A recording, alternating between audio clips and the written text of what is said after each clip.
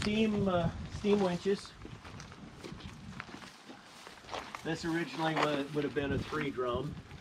The extra drum up there is missing. And pretty much complete other than the drum. It had a real McCoy oiler on it, which doesn't say, yeah, it does. In fact, that's right. I think it says right on the oiler. It said the real McCoy. Anyway, I didn't realize how much those were worth, so it had a good one when I bought it, and I sold that off of it. I should have kept it.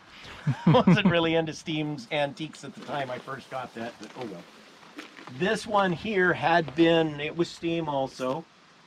And strange thing about this one, the steam cylinders were pulled off. All the steam portion was pulled off. A D6 engine was put on there, hooked up to belts here. They used this, as what was reported to me, this was used for pulling the Nenana riverboat in at Pioneer Park. When they actually pulled it in back in the 60s. Nobody down there at the park cared about the fact that was reported to have been done, and that it was, anyway, so I tried giving it to them initially.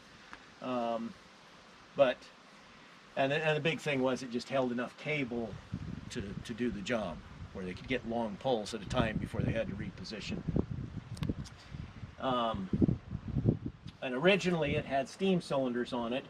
Well, I got this from cleaning up one piece of property that I was cleaning up out of an estate.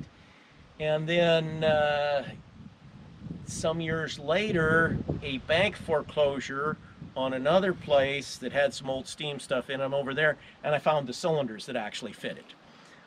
They're not going to end up going back to it. I gave those to a friend that wants to make a traction engine, and so he'll use those to make a modern day old style traction engine.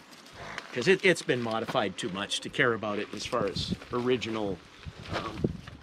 But it's just kind of interesting that the stuff trades around, and cylinders were at another place that was closing out. This one here is the best of my steam winch engines. This one is all complete with the cylinders and all the stuff. And actually, some levers and things still move. This is also the biggest, so it's not quite as cool. The neatest thing about this, though, this is neat.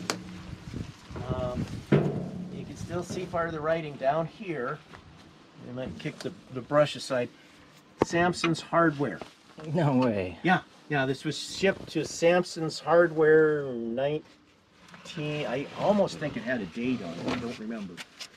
But I think it was before 1920.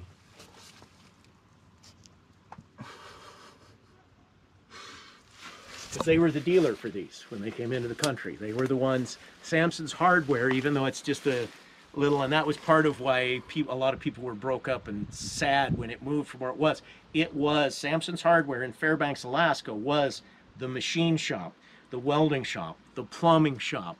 It wasn't just a hardware store back in the early 1900s. It was everything. That's where you went to get whatever you wanted. If you were going to do something, that was where you went to. And then I don't remember when it was broke, but there was somewhere it was broke.